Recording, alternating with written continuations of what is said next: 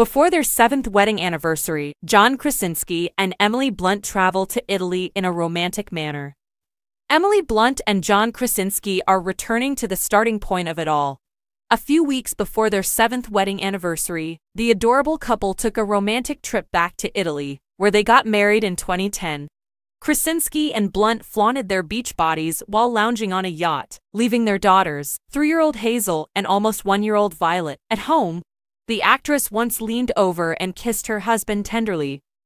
As they went snorkeling on a boat, the two had the cutest smiles on their faces.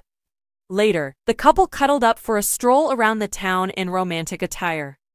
In a September 2017 interview with ET, Blunt was unable to contain her praise for her perfect man. "He's the ideal man for me.